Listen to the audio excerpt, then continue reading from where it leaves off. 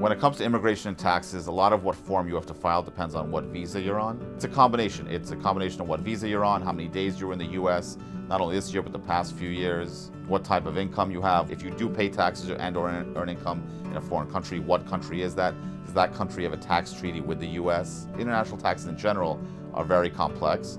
And being here in Midtown Manhattan, obviously we have a wide variety of international and foreign clients. We're happy to deal with those issues and consult on them and give our best advice on how to deal with them. It's not really how tax returns affect your visa, it's more how the visa affects the tax return. Because sometimes, depending on what visa you have, it'll affect what tax form you file. Whether it's a regular 1040 individual US tax return, or whether it's a 1040 NR, 1040 non-resident tax return. And whether you're a resident or non-resident for immigration purposes doesn't mean you're a resident or non-resident for tax purposes, IRS purposes. The IRS and immigration/Homeland Security doesn't always see things the same way. So it's important to consult with a CPA or someone who's highly experienced in international tax issues before you decide what form to file. A lot of times people file the 1040 or the 1040 NR and they weren't supposed to file the opposite form. So that's another mess we're able to clean up and another tax situation we're able to resolve because we have a lot of experience doing that.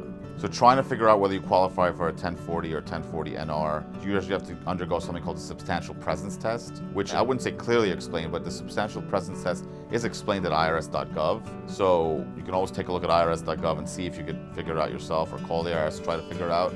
But that's something that we're also happy to do for you at the consultation. If you come into us for the consultation, we'll explain the substantial presence test to you kind of in more basic English than the IRS website does, and we'll help you determine what form you need to file.